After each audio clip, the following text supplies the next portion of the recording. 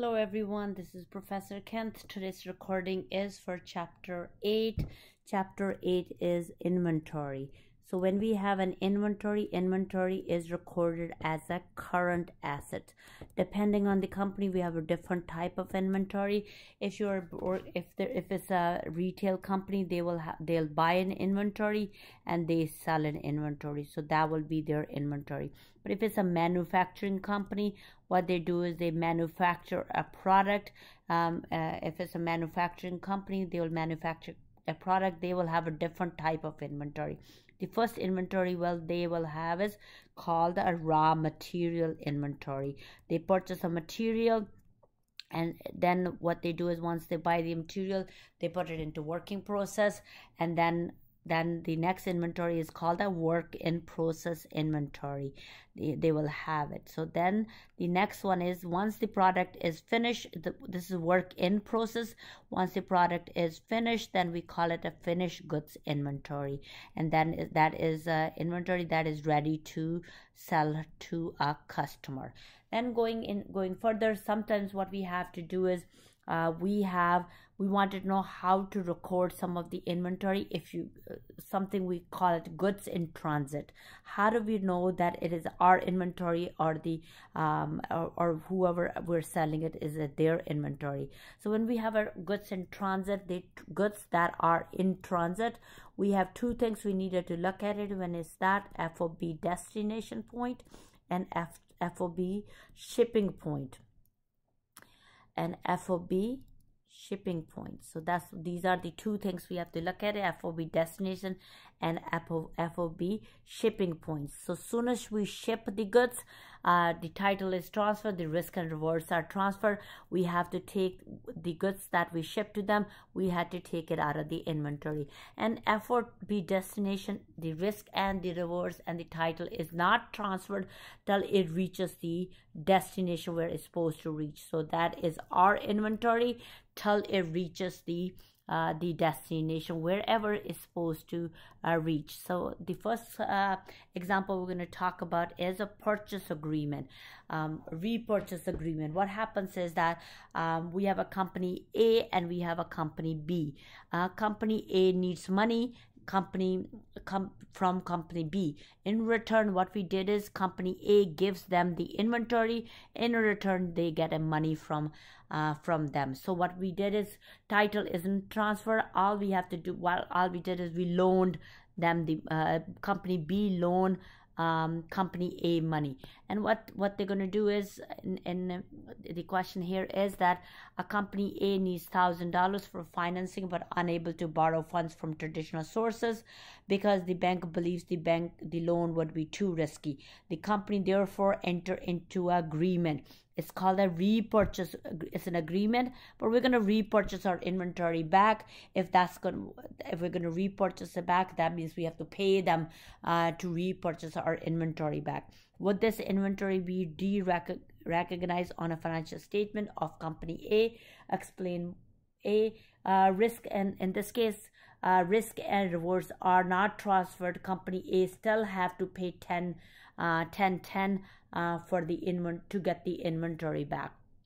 In this case, when company B will give company A their inventory back, in return company A is going to give them $1,010. In this case, the reason why it is still our inventory, because the risk and rewards are not transferred. They're just holding our inventory till we pay back them the money that we borrowed.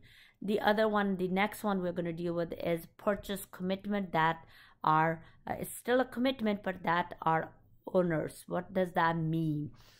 In this case, company A signed several purchase contracts in 2022. What we did is we signed the contracts in 2022, and under the term of one contract, the company A will take a delivery of the inventory in 2023. So what happens is B is giving them an inventory, and in return what they're going to do is the price of this inventory is $640,000. The price of the inventory is $640,000 when we signed the contract in 2022. the fair value of the inventory at the company at December 31st is in 2022. In December, what happens is the fair value of that inventory went down to 500,000. So there's a price difference between the contract, at the time we signed the contract, at the time our year end is. What we have to do is in 2022, at the time you sign the contract, there is no entry at the time you sign the contract. So no entry at the time you sign the contract, but we do have to do an entry for the year end, that is December 31st on 2022. In this case, because of the price change, we're recording the inventory at a fair value. There's a price change. In this case, we have to record the 140,000. In this case, it will be called loss on purchase contract. That is $140,000. Then we call it a liability for owner's contract.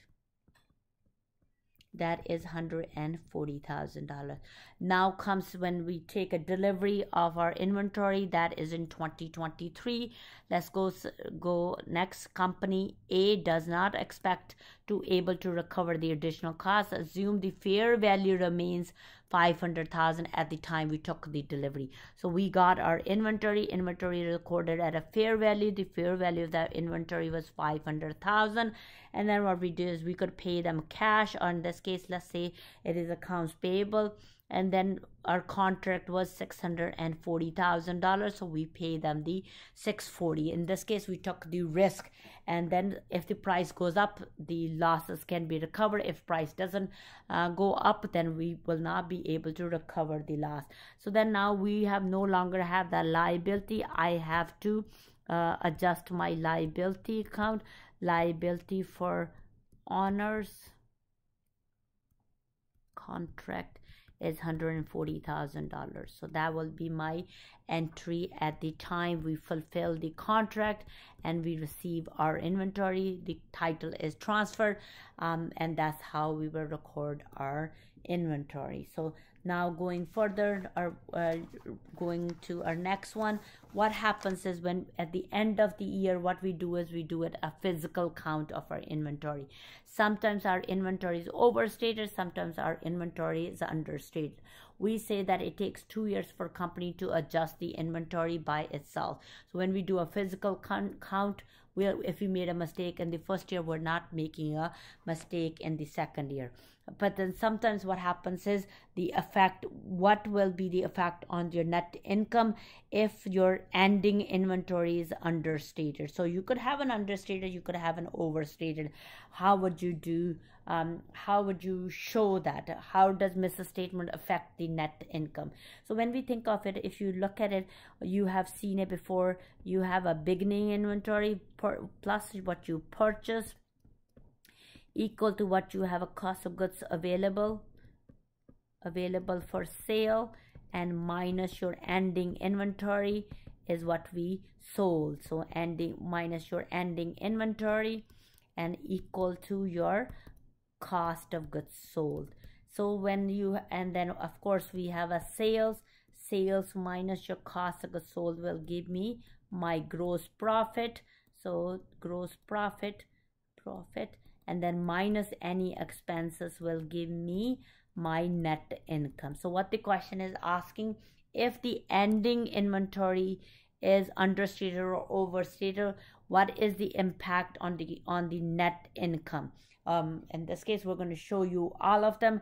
In this case, if your ending inventory is understated, so they're saying my ending inventory is my understated.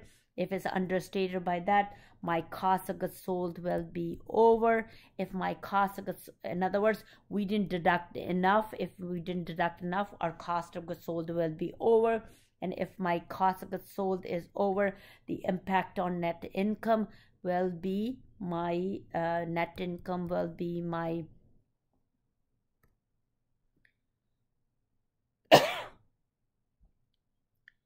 then what happens is that net income, our net income will be under. If my net income is under, my retained earning is also under, because whatever we close the net income to, my retained earning. So if 1 year's inventory will also be impacted the other year's inventory, in this case our beginning inventory will be overstated. So everything will be, when you do that, of course you needed to look at it, what happened to your cost of goods sold, and your it'll be the opposite impact on the retained earning and on the net income. So what happens is that, in other words, what we're trying to say is 1 year's inventory is impacted by the other year's inventory. Let's put it in an example, something, so that we see it, what happens for the first. I'm only going to do it for 1 year to show you if we put it in some numbers and see the impact on it. If I were to do it, I have a sales, and then we're going to look at your beginning inventory plus your purchases equal to your available. I'm doing a minus your ending equal to cost of goods sold, and minus your expenses equal to my sales minus cost of goods sold is my gross profit, and then minus your expenses is equal to my net income.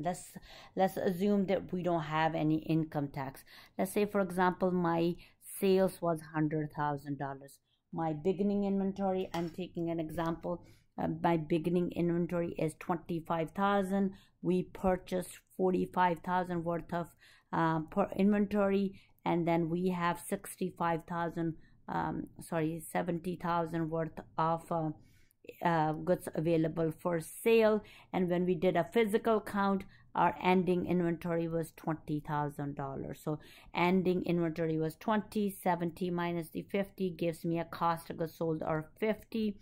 If my sales are 100 minus the 50 gives me a gross profit of 50,000. We assume our expenses are 40,000. That gives me income of $10,000. So this is with the mistake. So what we wanted to do is, with this mistake, what is going to be the impact if your cost of goods sold?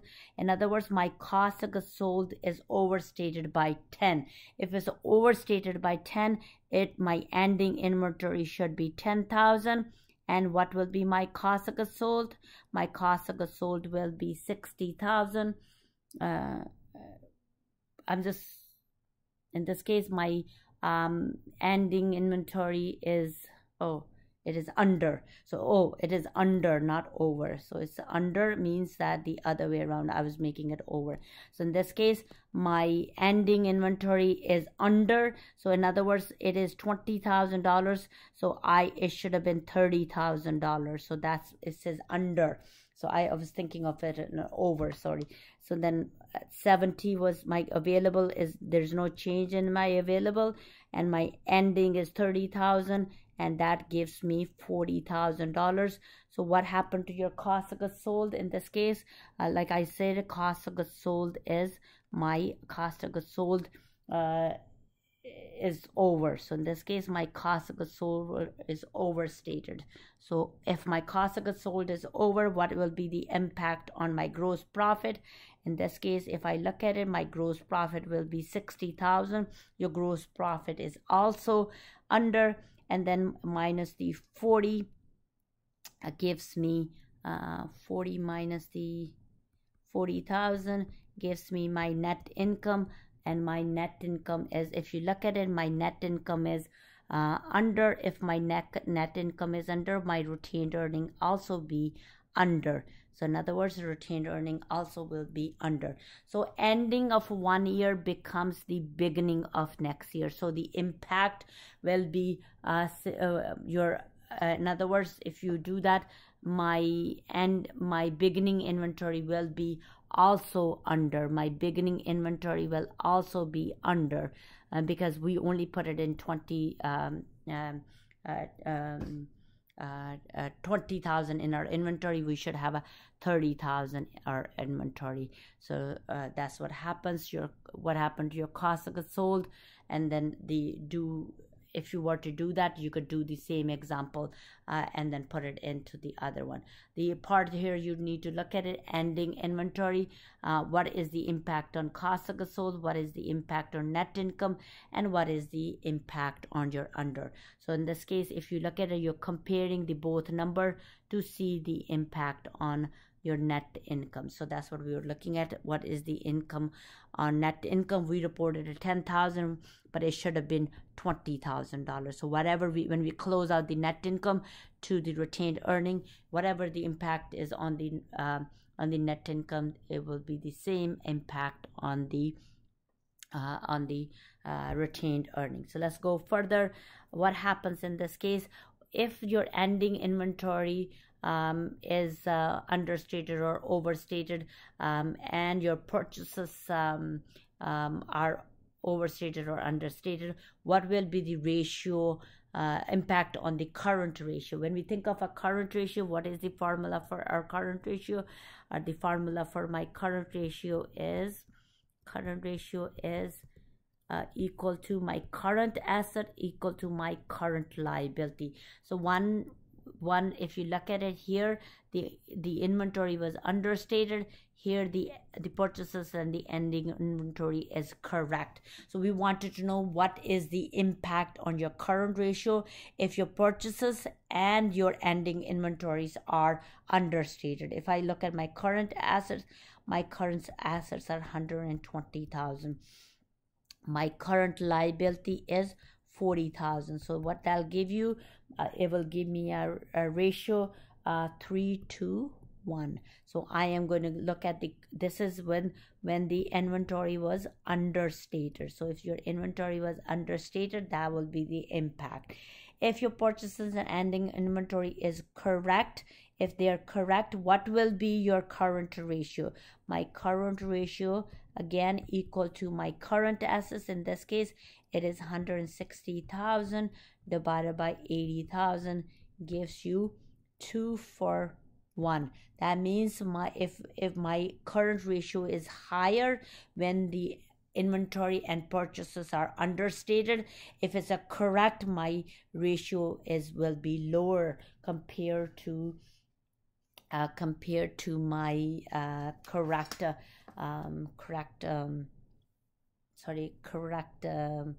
statement. So in this case, I'm not going to talk about volume rebates. This happens in this case. What happens was, you could do it on your own. Most companies don't do it. The part here I wanted to do is a comparison of perpetual and periodic inventory. Company might be using a perpetual inventory. They might be using a periodic inventory. Periodic is like just the word here. In one period, you do the adjusting entry at the end of the year. Perpetual, you adjust your inventory as you purchase or as you sell. So the question is here, they're saying is, can you do the entry to, did I miss something? I think I missed something. I went into perpetual. Let me just get that. Maybe. Oh. I didn't want to talk about rebates because most companies don't use a rebate. These are in other words, you just have to say that if they only get a discount if they meet that quota. So you could kind of read through your purchase prospectus. The part I wanted to do is, in this case, I wanted to do a basket purchase. Basket purchase is like a bundle purchase. So when you bundle, you purchase more than one inventory, or you may purchase more than one item. In this case, and how would you record the purchase price of that purchase that you made? In this case, Woodland developer purchased land for $1 million. The land can be subdivided into 400 lots. So what we did is we purchased the land. The cost of the land is $1 million. That's what we paid. These lots are different sizes. Of course, if the size is different, the cost, the selling price will be different, and we have to record the cost according to that. So we have a first one, we call it a graded lot. Graded lot A, we have lot B and lot C. So how many did we get? We got 100 of these, 100 of these, 200 of these, and then altogether we got 400 lots. That's what we did. So now what happens in this case, the selling price of lot 8, so these are number of lots, the times your selling price, that will be your total sales value. So in other words, unit times the price. In this case, the unit price is $10,000, unit price is 6,000 here, 4,500 here. So what would that give me? Total sales value. Why do we need a total sales value? So what we can do is we can kind of prorate it and then calculate the cost that should be recorded for each lot, cost per lot. So in this case, if we were to do that, in this case, the total sales value of your lot, total sales of lot A's are 1 million. In this case, will be 600,000. Here will be 900,000. The total sales value will be, in this case, if I add all together, that's the value. So in other words, we call it, when you call a bundle, a basket purchase. So in this case, you're going to take a ratio. How you do a ratio? 1 million divided by the total sales value, multiply by how much we paid. In this case, we paid $1 million for this whole lot. We purchased land. In that land, we're going to get 3 lots. Then you go to your second one, 600,000 divided by your total sales value, and then multiply by the 1 million that we paid.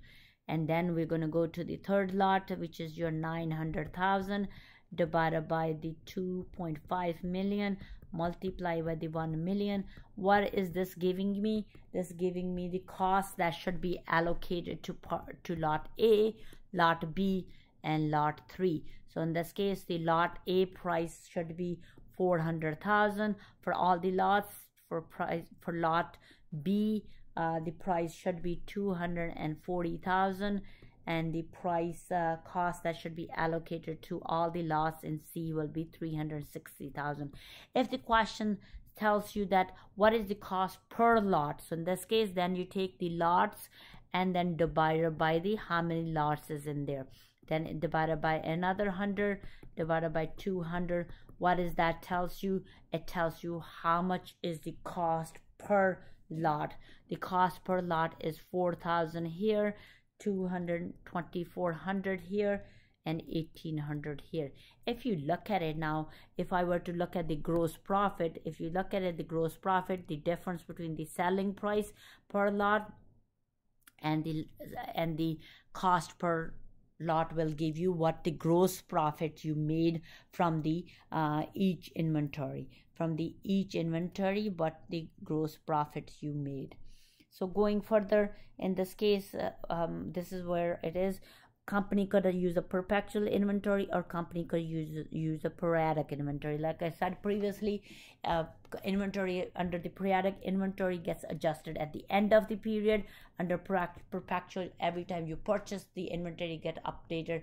Anytime you sell, the inventory gets updated. How do we do entry for each of the transactions when we buy it? For when you do a beginning inventory, there is no transaction for the beginning inventory. In order for us, we already did a transaction for it to arrive to that beginning inventory.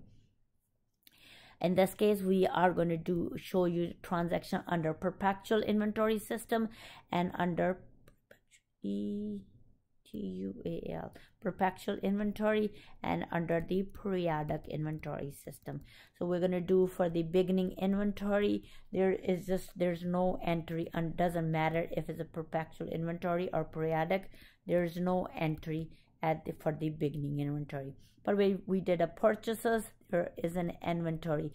When you purchase, if it's a perpetual inventory, what did we purchase? We purchased 5,400 worth of purchases. When you do a purchase, If it's a perpetual, you debit the inventory and credit depending on if you paid for a cash or it's on credit. Let's assume that all the purchases are on credit and all the sales are also on credit. And here, when you're doing a periodic inventory system, what we do is we debit will be my purchases, credit will be my accounts payable.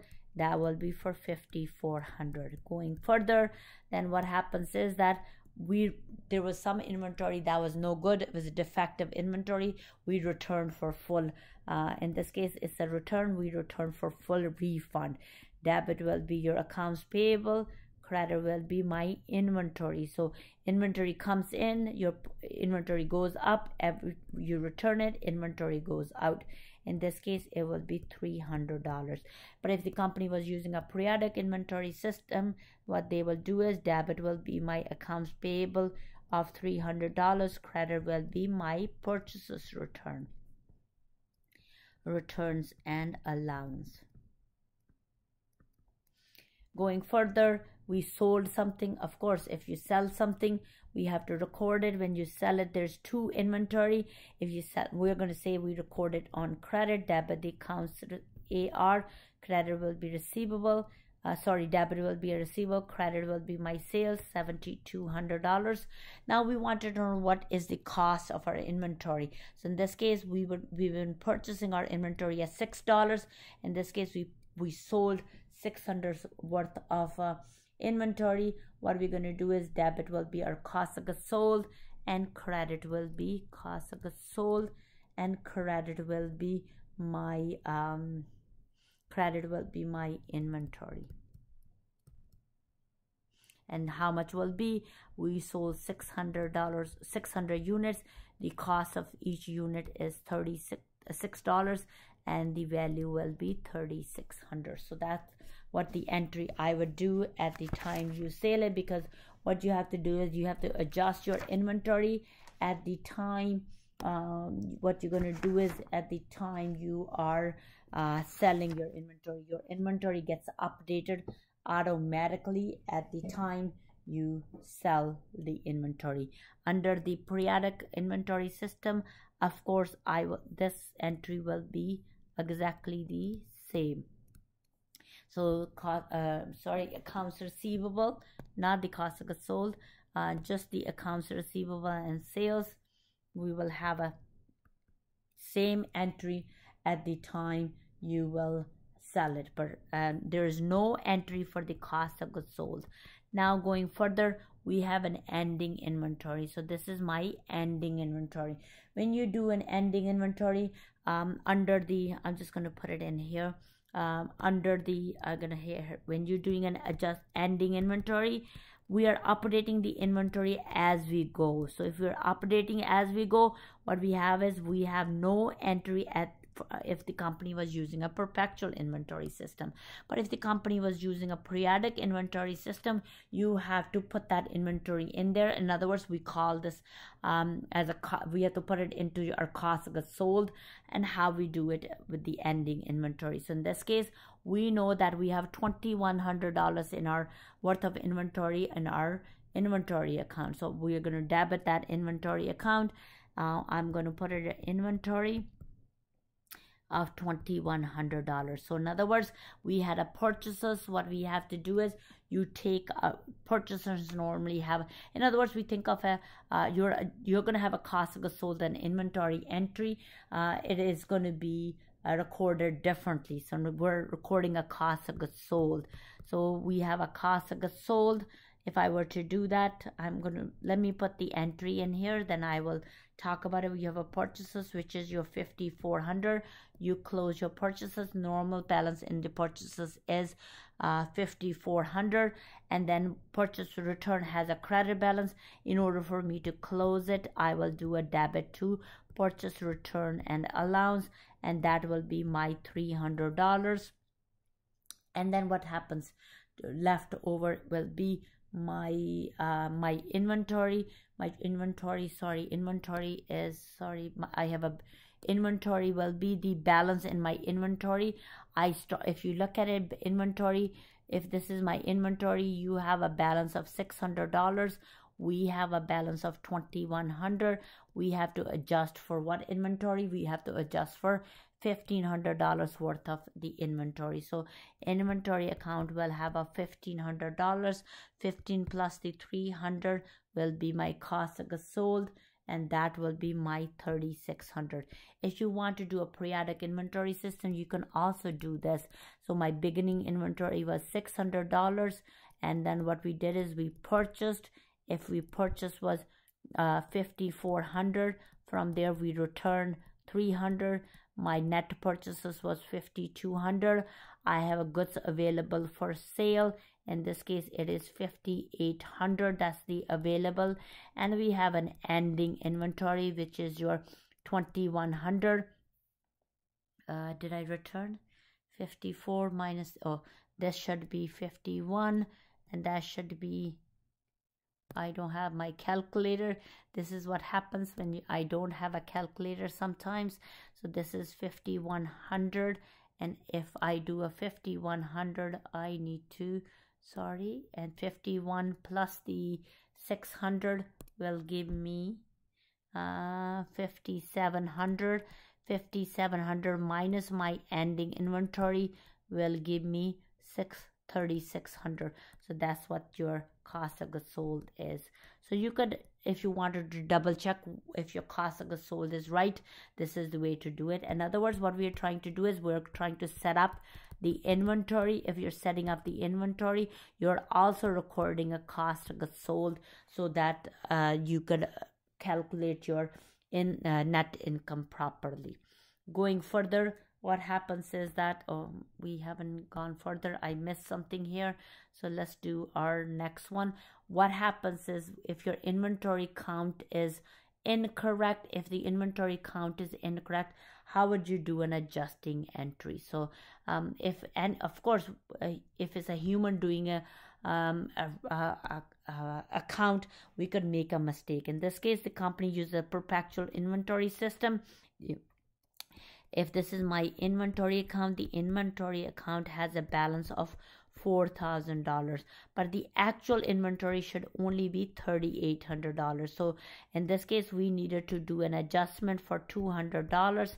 In this case, I needed to do an adjustment. In this case, the adjustment is on the credit side. If the adjustment is on the credit side, if I look at it, I will do an adjustment. The adjustment will be inventory account will be my credit of $200. My debit will be inventory short and over. And that will be your $200. So that's what we'll be doing it.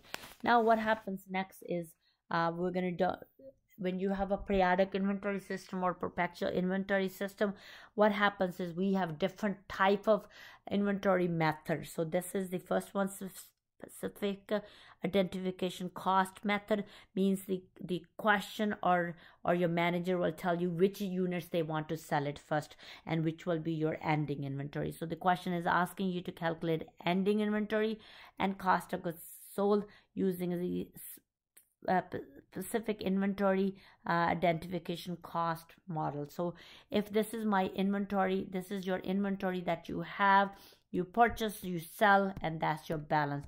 Now what they're saying is, can you calculate the ending inventory if we tell you which inventory is left? In this case, we know that how to ending inventory, they have to tell you. In addition, assume that the Walmart Inc. Inventory items are distinguishable and 600 of the ending inventory consist of. So what happens in the ending inventory? How many units we have? We have units, 600 units. From there, 100 units are from the opening inventory. So this is my beginning inventory. 100 units are from there that is left. So the price of those units are $380. Going further, 900 from March 2 purchase. So March 2 purchase, I am going to 900 is that the price of those is $4. So that will be your $4. Going further, they said 3,000 from March 15. The 3,000 from March 15. The price of those is $4.40. Going further, the 2,000 is from your last purchase, which is March 30th, which is $475. Altogether they will be equal to 6,000 inventory that we have. So what we are looking for, we're looking for the value of our ending inventory.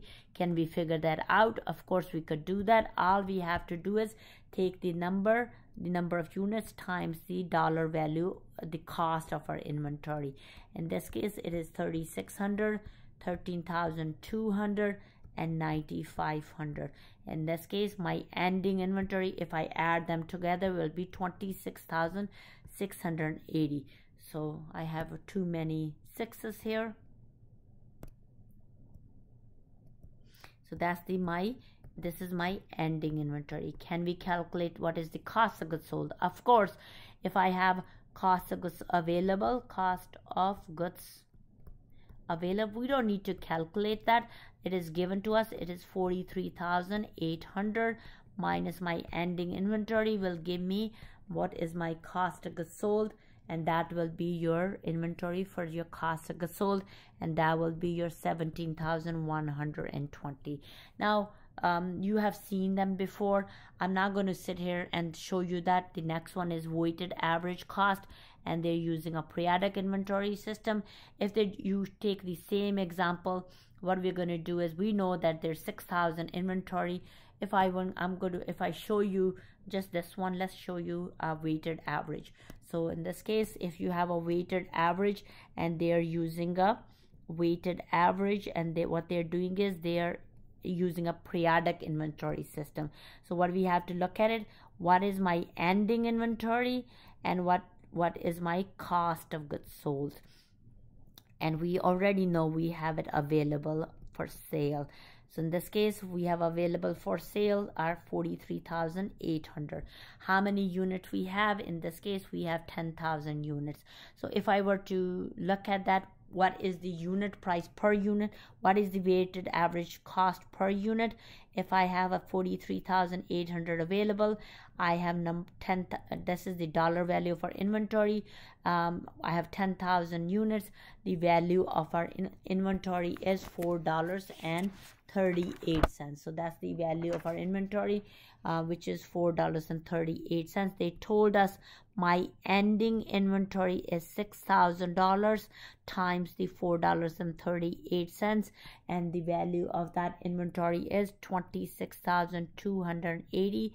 That gives me cost of goods sold, and that cost of goods sold will be 17,520. So that will be the weighted average inventory system.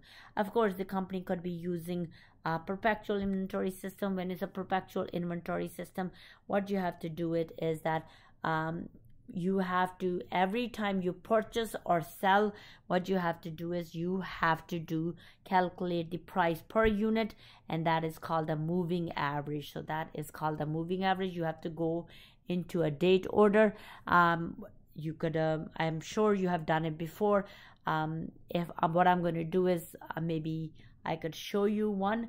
In this case, let's show you the one. So in this case, I'm going to show you one, the moving average. How do we do that? Because every time you purchase or every time you sell, you need to keep a running total of your inventory. That's what we're going to do. We need to keep a running total of our inventory. In this case, if I have a beginning inventory, my beginning inventory is 500 times the 380. I haven't sold any, and that is my balance. So if I didn't sell anything, this will be my inventory that I have left, and the price here is 1,900. Then what we have is we go to our March 2nd. What we did is we purchased 500 units at $4. Here, what we're going to do is you have to keep a running total of it. If you keep a running total of it, you add both inventory, in this case the $2,000, and here was 1,900.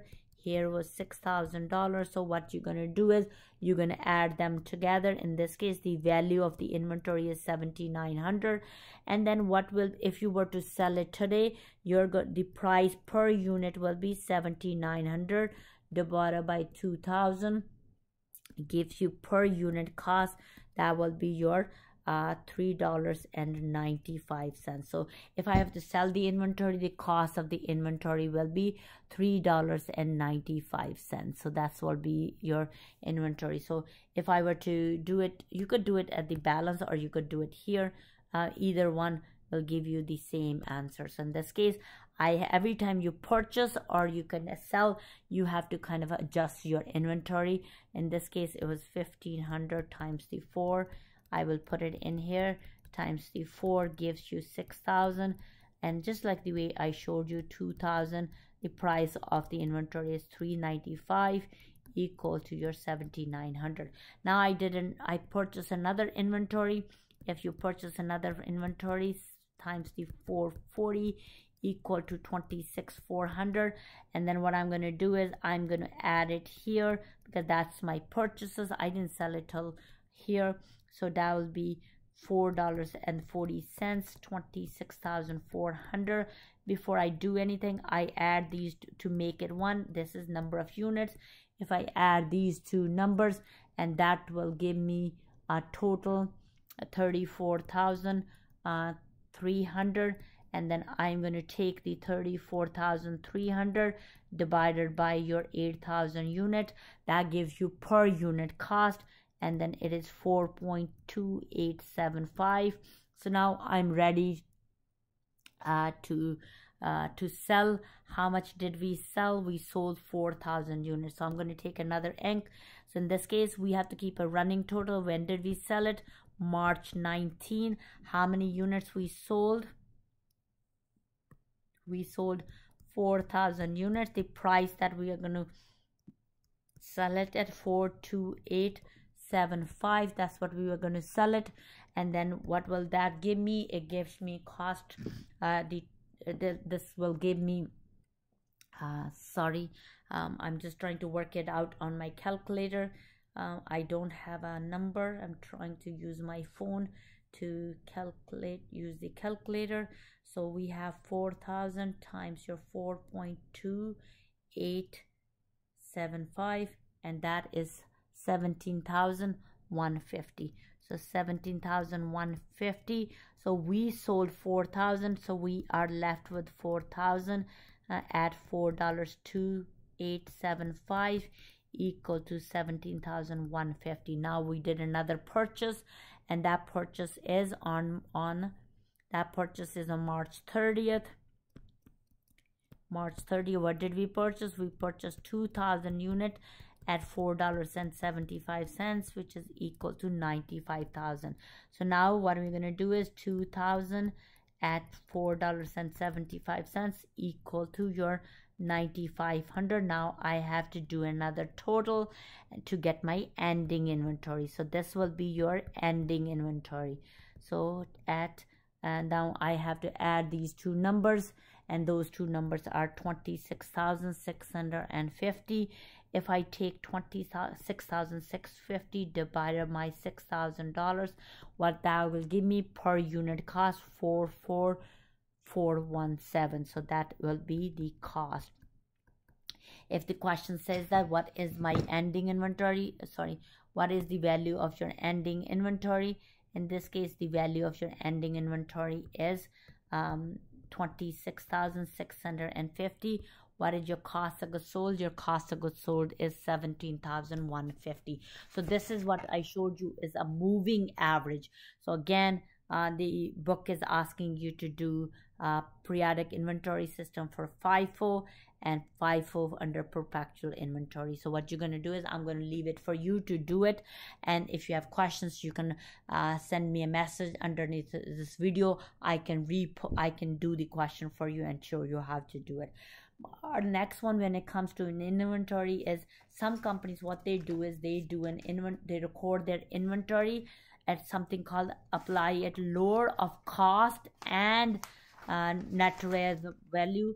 It could be recorded as an individual inventory, or could be recorded as a group or as a category. So in this case, we have a how do we do, and whole purpose of this is to record an inventory. So if we have a if they're using lower, the word here is lower of cost and net realized value. This is the cost of the inventory, that's the net realized value, and this is a lower of the both, in this case individual. So my cost was 80, my net realized value was 120, which is the lower is 80,000. So that's what the 80,000 is.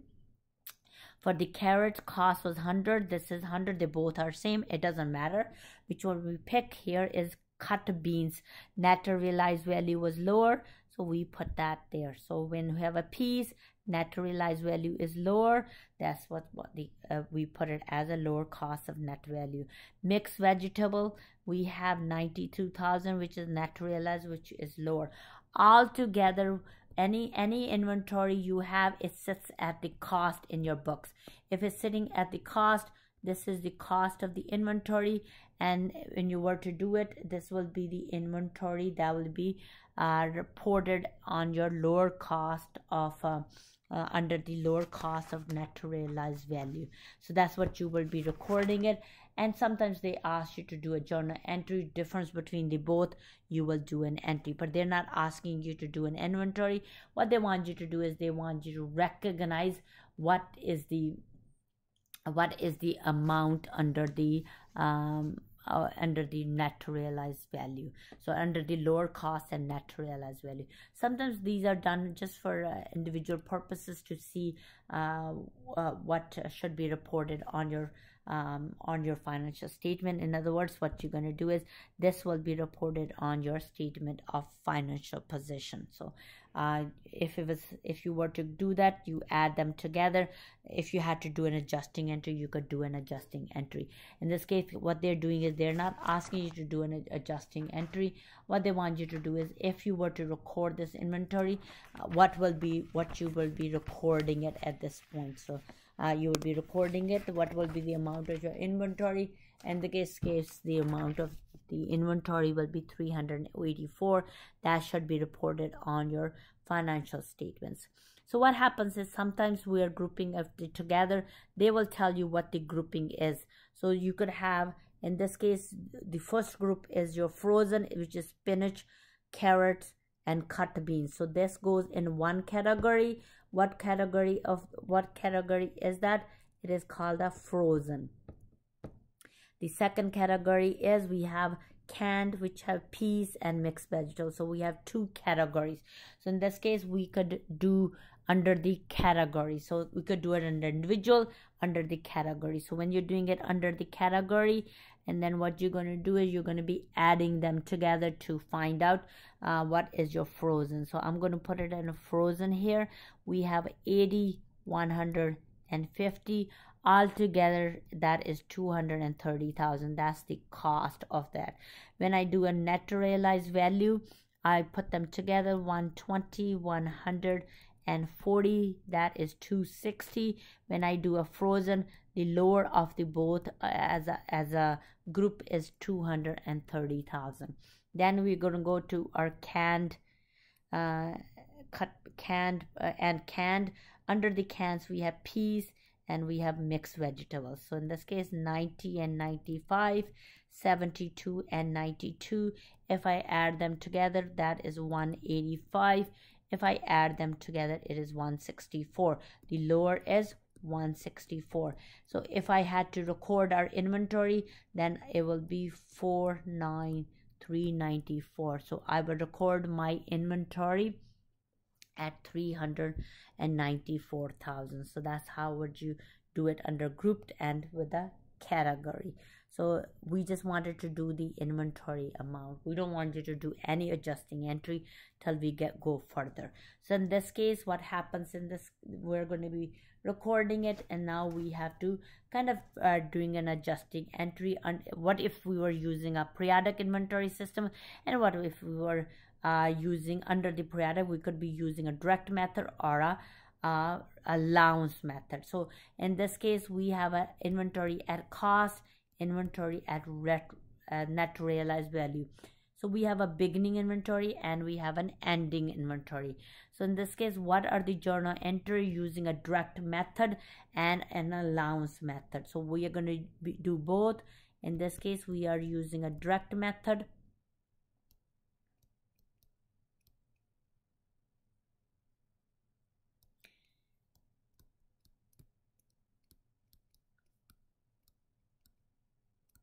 And we're doing an allowance method. So what happens in this case? How do we do our adjusting entries? So in this case, company uses a periodic inventory system, and then we have something called the inventory. They want you to do an inventory at cost. In this case, first what we're going to do is we're going to look at our beginning inventory. So we have an inventory. How do we set it up? In other words, how do we transfer the beginning inventory balance? So how do we transfer the beginning inventory balance? If it was my inventory balance, so I'm going to do is in other words, what we have is we have when you have a beginning inventory, we purchased, and then you have an ending inventory. What we did is we sold. When you sell something, what we're going to do is we are going to do cost of goods sold, and we're going to do an inventory. So in this case, when you're doing a lower of cost and net realizable, they both are same. If they both are same, my entry will be for the $65,000. So we debit the cost of goods sold, take the inventory out, we sold it. Now we have something called the ending inventory. Ending inventory in this case, when we take a lower of cost and net realized value, what is the lower? In this case, the lower amount is 70,000. If they were using a direct method, we have to put that 70,000 in my inventory account. In this case, I will put 70,000 worth of inventory in there, and then I will take it out of cost of goods sold, which is your 70,000. So in this case, the difference between is your the inventory between the lower of cost and net realized value. So they're using lower of cost and net realized value using the direct method. Now we're going to go to our allowance method. So when you're doing an allowance method for the beginning, to transfer the beginning inventory balance, what we are doing is debit the cost of goods sold, which is 65,000, and we have an inventory which is my 65,000. Under the allowance, there's an extra entry, and then we still going to reach to that under the allowance method. So when you have an allowance method, what we're going to do is we record everything under the cost. So first we're going to record our ending inventory. That's the inventory we have it sitting there. So if I have it sitting there, I'm going to debit the inventory, and credit will be my cost of goods sold. So that's if the allowance method was used. Now what we have to do is there's a lower of the both is 70,000, and we needed our ending inventory to be 70,000. So we needed to do an adjustment for 12,000. And when we do an adjustment for 12,000, of course, we wanted to hit the balance sheet and we wanted to hit the income statement. How do we hit the our statement of financial position? We call it allowance to reduce the inventory. So we're going to say allowance to reduce inventory, and we need to adjust for the 12,000, and debit we will have to put it in as a loss on inventory due to decline in NRV.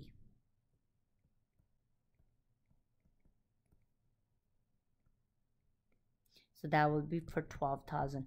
So this will go to my income statement, and this will hit on my inventory, and it will be a contra account to your inventory. So this will hit the statement of financial position. The company could technically be using the write-off, the direct method, if they were using a this was if they were using a periodic inventory system, but the company could still also be using a perpetual inventory system. And what do we do in that case? So in this case, what do we do for that case? So in this case, they both are same under the 65,000. They both inventories are same. We don't need to adjust for anything. We have to do is do an empty inventory at the end of the year. In this case, we have a direct method and we have an allowance method. And what we are doing is this is for perpetual inventory system. So what we have is we have to do an adjustment for 12,000. The entry will be exactly the same under the allowance method. If it was a perpetual, we're just adjusting our inventory. The entry will be called loss on inventory due to decline in NRV, and that is due at $12,000. And then we have an allowance to reduce inventory.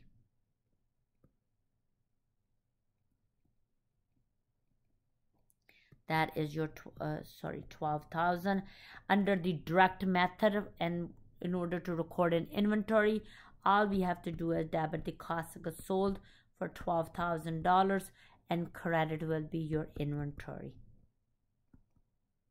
All you have to do is take out the 12,000 from the inventory. Direct accounts are always nice. The only one is that if we don't have a direct, then it's just we have an extra account that we needed to do in this case.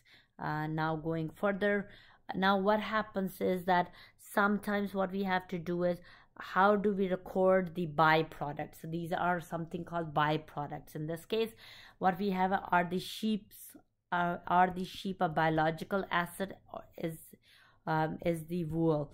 So which one is it? If of course sheep is a biological asset, and wool is a byproduct from the wool. So in this case, what happens? Let's see what happens. And they want you to do a journal entry for each of the transactions. That's what they want you to do. So Woolrite Limited is a farm that raises sheep for their wool. So you have a sheep, you use that sheep to get a wool. Wool will be byproduct from sheep. That's what will be. Sheep is a biological asset and wool is a byproduct asset, byproduct of sheep. During the year the following transaction occurred: a lamb was born.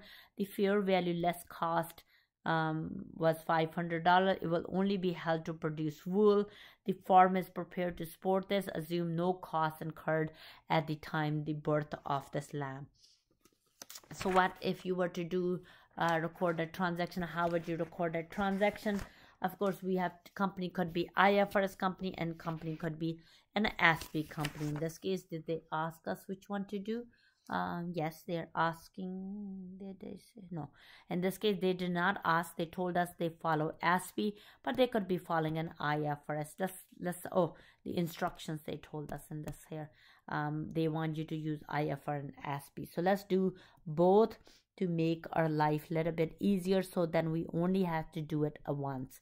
So in this case, our first transaction is now the lamb is born. So if the lamb is born, so what we have is we have a biological asset. So we will call it biological asset. And then what we do is in this case, if biological assets are recorded, in this case lamb is born, they recorded at a fair value. In this case we had no value. Now the biological asset is the value of biological assets went up. If it went up, we have something called unrealized gain / loss of $500. ASPE does not recognize the fair value and they will have no entry here. No entry, it doesn't apply to them. So number 2, in other words, it's not a no entry, it does not apply. ASPE doesn't do the fair value. So going further, general farm expense incurred, expenses incurred were $200. Assume there is no direct cost. So what we did is we paid for some of the farm expenses. So you could call it supplies or farm expenses, whatever you want to call it, supplies or farm expense. In this case we paid. I would think if we paid it, I will do a cash. In this case, cash will be $200. So what we're going to do is we have to do an entry. It will be a same entry under the ASPE. Going third, the value of the lamb and the other sheep increased by 70. So whatever our biological asset was sitting was 500. Now they gone up in value. If they're gone up in value, we have to record another biological asset gone up by $700. Not two, is by. So unrealized gain / loss, and in this case $700. So this is not applicable to my ASPE company. Now going further, so the wool, now what we did is we have the lamb and the other sheep. So what we do is we produce wool from them. Now the value of your wool is being produced. Now we have an inventory. So in this case, and then what we did is they're ready, were produced from sheep market price, readily determinable, no cost of disposal, and the wool is ready to sell. The company uses a net realized value model for an agriculture product for their inventory. So what they're doing is, now what they're going to do is they're going to record our inventory. We are going to record this inventory. In this case, the inventory is your $100, right? That's what the value of your inventory. And then what we had to do is from there we had to take out from your biological assets. And that will be 100. Now we have to kind of do the entry here. When you do the entry here under the ASPE, and that's when we are going to record our inventory of $100, and we are recording an unrealized gain / loss of $100. Now when we sell it, so you sold it, the cost was 100, you sold it 100. In other words, what we're going to do is debit the cost and credit will be your inventory. So let's record the sale. Debit will be your cash. Credit, we get rid of the inventory. In this case, it is 100. This is 100. In this case, we will have a same entry. And we have an unrealized gain, and that unrealized gain becomes the realized gain. So I will have an unrealized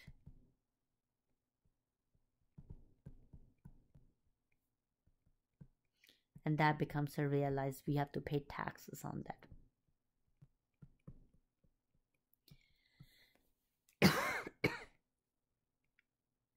It will be same entry under the ASPE.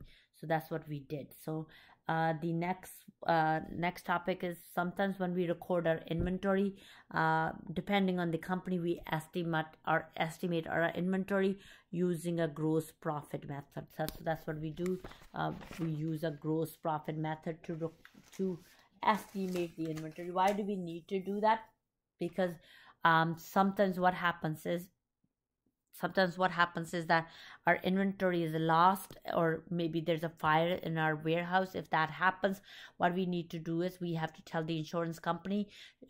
Then we estimate our inventory according to the estimate formula. So how do we estimate the inventory? In order for us to do that, we have something called a beginning inventory. Beginning inventory is 60,000. We already have invoices for that because we purchased them. And then we have a purchases that was 200,000.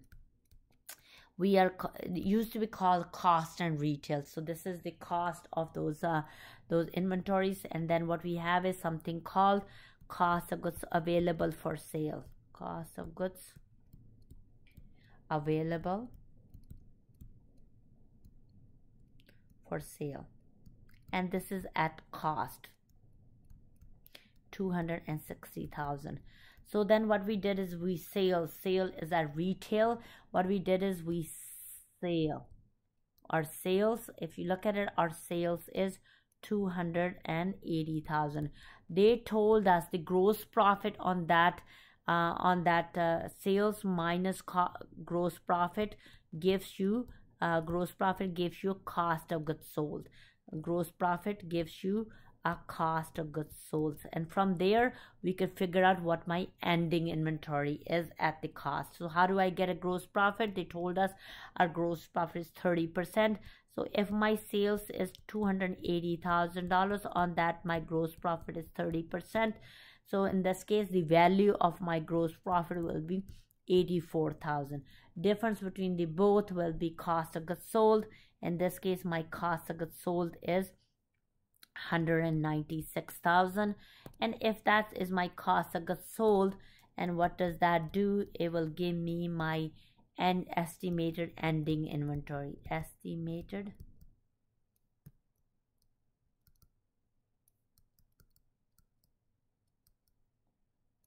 and that will be your 64,000, and that will be my ending inventory. So that will be my estimated ending inventory. Of course, when we have a next example is gross profit percentage versus percentage of markup on cost. So when we buy anything, what we do is we have a markup. So what we do is we mark up the cost so that we can make the profit. Of course, you want to gross profit, you want to make a profit, you wanted to know how to calculate depending on what is given to us. If the cost, if your cost is $15 and we're selling it for $20, we made a profit of $5.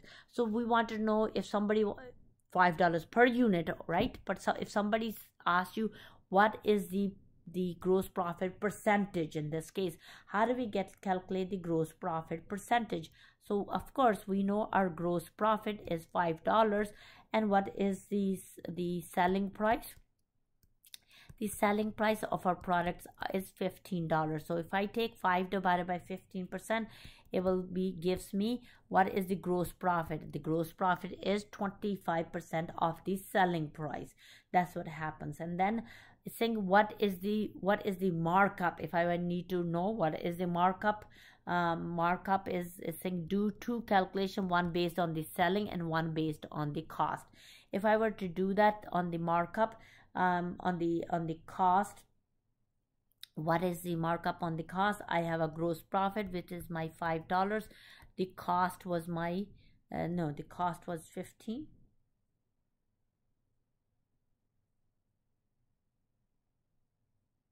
No, the cost is now 15. The cost, yeah, the cost is 15. Sorry, I was saying 20. So did I do this wrong? Yeah, this I did it incorrect. The selling price here is $20. The cost is 15, and that gives me 33 1/3% of the cost. I didn't, so the formula here is gross profit divided by the cost. Here gross profit divided by the selling price. So this gives you gross profit, and here this will give you your markup. This is the markup that gives you. So now what happens sometimes is that this is sort of a multiple choice question. Could be when you're saying the markup on the cost on a specific item is 25% and the selling price is $1. What is the gross profit on the selling price? It's just a one formula. So in this case, we wanted to know what the selling price is. If I have a selling price plus my gross profit equal to my selling price. But if I don't know what the cost is, but I know markup cost, we know the markup cost is 25%, but we don't know what it cost us. In this case, we have a cost which is your C plus your 0.25 of the cost equal to your selling price, which is your dollar. You're solving for your C. How do I solve for C? This case is 125. C equal to your dollar. Your C is equal to $1 divided by your 125, and that is your 80 cents. So that's what they're saying. In this case, the question is asking what is the dollar value of your what is the gross profit of your what is the gross profit on the selling price? The gross profit on the selling price, again, you have to do it in two formulas. And the first one, you calculated the cost, and then once you calculated the cost, what you're going to do is you're going to look at your gross profit. And if I were to do that, how do we have a sales minus what the cost is equal to my gross profit? So what will be that? Selling price is $1, the cost is 80 cents, the gross profit is 20 cents. So that will be that. If I will say what is the percentage of gross profit, your sales are always at 100%. So sales will always be 100%. Your gross profit will be 0.20 divided by 1. In this case, it is a 20%. So that will be your gross profit. Now the next one is just in other words, they want you to just do an inventory turnover ratio. How do we do an inventory? We want to know how fast are we selling our inventory, how fast our inventory is turned. In this case, we have a formula. The formula for inventory turnover is cost of goods sold divided by average inventory. So when we say an average inventory, we take our beginning inventory and we add the ending inventory, and what we do is divide it by 2 to get an average. So let's see what the question is telling us. We know our cost of goods sold in the fiscal year is 8481. Our beginning inventory was 3404 plus your 3376 divided by 2, and what that'll give you, how many times our inventory turnover is 2.5. That makes it that an average, if you think about it, if I were to say that inventory is always presented in times. In this case, if they say how many times your inventory, how long does it take you to turn your inventory in within a year? So then in this case, it will be 365 divided by your 2.5 will give you in days. In this case, it takes you 146 days to sell the inventory. So it takes you 160 days to sell your inventory for it. So that's what happens. Now, depending on the company, is this a good ratio? No. Well, if it's a fruits and milks and stuff, they go very bad very quickly. If you're not selling it within the time frame, they will go bad and the company will lose a lot of money. But if it was something else, then it would be a good number, right? So at this point, we don't know what kind of industry the company is. That depends on the industry. If that depends on the industry, then what you have to do is you have to kind of think of it. No number is a good number till you know what type of industry the company is dealing with. So that's what you have to deal with. In this case, we are done with the chapter 8. If you have any question, I know I did not do a FIFO inventory under perpetual and periodic. I skipped that. The other one I skipped was the rebate. If you want me to do those questions or do those examples, send me a message underneath the video. I will record another video for those 2 examples. Thank you so much for listening to me. Take care and have a good one.